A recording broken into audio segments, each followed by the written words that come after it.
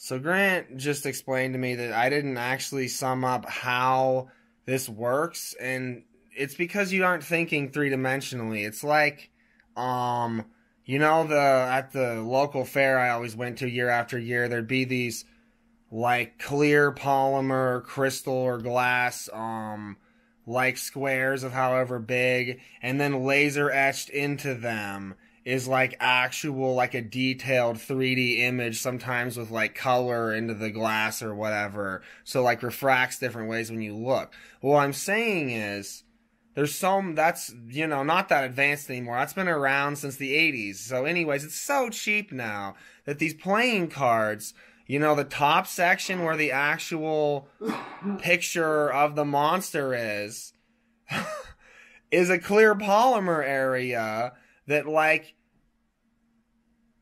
has the monster displayed there just, you know, for the cursory glance, you know, in, like, rippling, you know, polymer, you know, 3D hologram or whatever that meets the eye different ways.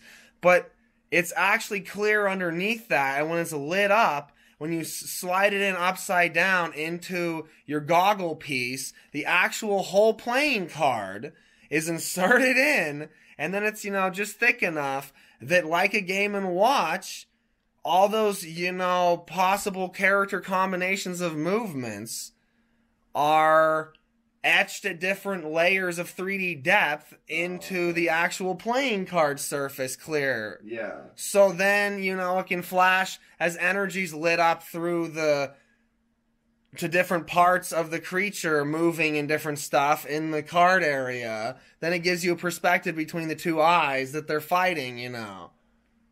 I guess you understand now. Yeah. Yeah. My thoughts were just that you were trying to implement a device that would make it to where you, with the game, with like a dithering frequency, you could view certain aspects of the game as more 3D, like this dolphin poster when you walk back and forth, but like you move your head, because it's got those plastic rumples, you know, that make. But that's what I'm saying. Yes, that's what I was talking about. What I'm saying is tracked by the actual game in connection to the headset, so that you're actually, like you're saying, get enhanced dolphin poster effect, like up close, the character models in the plastic do different moves and have energy flash as it does it. Then on screen in 3D, it's also providing the background and other additional stuff on your living room screen. And it's all tracked by you're wearing your headset and the screen knows where you are versus, you know, in the room. I don't know. But would the screen, your TV screen, really be tracking you? You think that'd be more the sensor bar, right?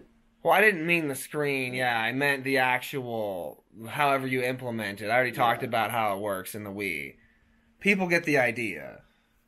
I didn't speak just right, yeah, but everybody's nailed down now. They all got the idea down, I hope. Saying, because if you don't say that, then you're extra fucking stupid. But my point is just, it creates a really crappy 3D effect that you can see no matter what. Just saying. You know, have the correct frequency within the image you're displaying on a regular progressive screen, and it can do it, you know? Yeah, I mean, you can fit so many, like, moveset movements around, you know, in what I'm talking about, a polymer 3D card area like that, and then project light energy in different ways to make it, you know, light up and move, all cool. Yeah, I'm just thinking about how you could have really crappy 3D, no matter what. Yes, always. Any game, you can have things staying out from the environment in different ways. Yeah, so for any game, these goggles are a necessity where it could shoot data in and project it like Google Glasses, you know, that came out in 2012, but then vanished again, you know, nobody said they ever existed.